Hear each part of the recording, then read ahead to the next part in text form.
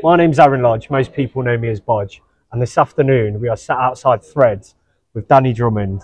How are you, mate? All right, man. Yeah, and as part of this Jamaica mini-series, we're going to different businesses, people that have a connection to Jamaica and its heritage. And as we travel out to Kingston next week with Ovill Mckenzie, we wanted to speak to the people of Derby about what it means to be Jamaican.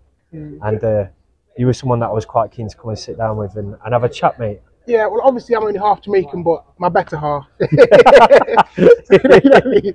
But I still love the Jamaican culture and live by it, and just nothing. I wish I was going myself. Do you know what I mean? So, I've definitely had that feeling from people that it's a big trip to be able to get over there, and it's like once in a lifetime kind of opportunity. We feel really lucky, and that's why I wanted to speak to certain people and like really get a sense of how proud they are to every be Jamaican from I know always goes on about going home. That they always want to go home. Yeah. So yeah, you're going to enjoy it. 100%, and the vibrancy that comes off that kind of the individualism that comes through the fashion. You've had a vintage shop now for 7.5 years, all in. Like, how much do you think your heritage has shaped the way that you've now built your business to this point? Well, streetwear in general obviously is influenced a lot by like Jamaican culture, like reggae music and things like that. You can see it in the skatewear, and do you know what I mean? So like, my take on vintage comes from like the urban side of it. That's come from me seeing like my dad, the way he used to dress and the swag he had and things, and that's where my influence comes in vintage from, to be honest with you. And it's something that you probably pass down to your kids as well, I'm assuming, and you try and stay very true to. Yeah, let them know that they're people of colour as well, and they're going to be people of colour in other people's eyes, and don't forget about your heritage, and you know what I mean. So embrace it, the food. How have you seen Derby change and shape over, say, 20, 30 years? It used to be like back in the day, it was like difficult, like for some black people, but now I think we're definitely more accepted because they know that Jamaicans don't come over to lay about. They're hard working people. They make a difference to their community that they're in.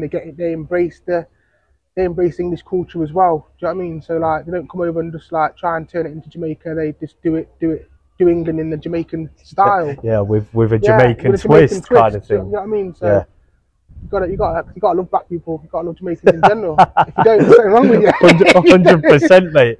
And this is like, when we get over there next week, the food, the music, the weather, obviously. We've been quite blessed today that actually it's shaped up quite nicely for this time of year. And very much looking forward to getting over there, mate. I envy you, mate. You're going to be seeing the beach. You're going to be seeing the people selling stuff. My dad used to like catch fish and sell fresh fish, cook fish on the beach and sell them there and then. Do you know what I mean? Fresh fish, and you're going to see all sorts, man. The smell of ganja in the air. You know what I mean? Not that I condone though. But it is a part of culture, of that. Everything that happens there.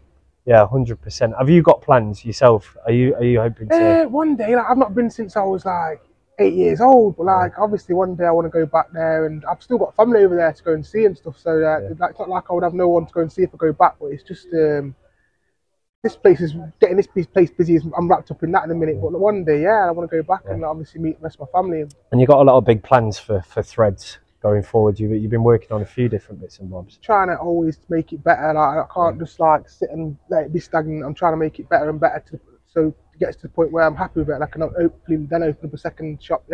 Second shop. But at the minute I don't feel like it's quite there yet. So I've got to get this one right before I think about opening the second one up. But Derby's a slow path. We all know this. You know? So. 100%. If you had one thing that you could say about a way that Derby could improve in terms of Derby people need to do one thing, and that is stop looking for the bad in people and try and look for the good in people. I feel like they would rather laugh at something or put something down better than say what's good about that thing. Do you know what I mean? That's when they stop doing that, they might make progress themselves. You know, and that's just what I've experienced. So elevate, man. You know what I mean? Don't like disintegrate, elevate. Do you know what I mean? Like, respect someone for taking a risk and trying to do something rather than waiting for them to fail and laughing at their failure. It don't make no sense, and the energy from it's no good either. It's infectious in that kind of sense. And well, best of luck going forward, mate. Yeah, man, I appreciate the time that that you take to give to our media Yeah, company every single time we come here. Yeah. And if you want any of your and threads as well in the same I'm way. watching Jamaica too, don't worry. Yeah. And we hope we make you proud when we get out there. Nah, it'd be sick, man. It'd be sick, man. You get to see like Ovill's like come from ghetto to like, or it could have been like the best if you never was injured. Do you know what I mean? So it's gonna be sick. I look forward to watching it anyway. Yeah, I think his injury came at a point where he could have genuinely gone on to be world champion. And the amount of stuff that he does now to come back round and try and give back to the community. Well, I can remember like actually when he was he won prize fighter. That was like for him to win that 25 grand and beat them 3 people on that same night. That was an achievement in itself, man. You know what I mean? Yeah, and apparently he only had a couple of weeks to train for that. Yeah, like last minute. That's why they call it a little setter, because no one didn't want to fight it. You know what I mean? So, yeah, proper. Fantastic, Danny. Thank you, mate. I really appreciate that, man. Yes, sir.